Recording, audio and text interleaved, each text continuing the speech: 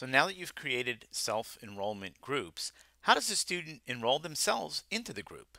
This tutorial will show you the process that students will actually enroll themselves into groups. So the student will click on the Communicate tab on the nav bar and click Groups.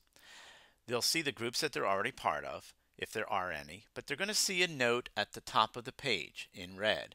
The note's telling the students that they need to enroll in a group. And what the student would then click on is this Choose Group link. Once they choose that, a new window appears. And in this particular case, they would then be able to see which group that they want. So the student then would click on the name of the group that they want and click Select.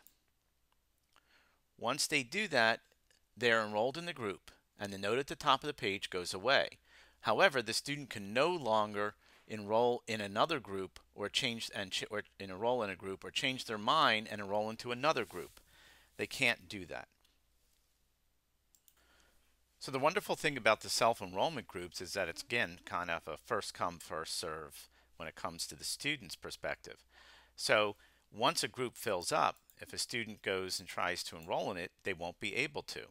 So in our particular case, we made 6 students being able to choose a particular group. So when I click to choose group, you'll notice that the rainforest one now is full and it will tell them that, and they can no longer choose that particular item or that particular group.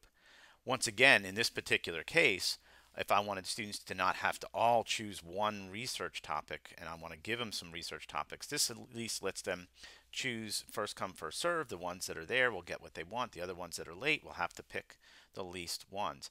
The same thing can work if you're thinking about using this, for setting up appointments for students to come and see you for some particular reason.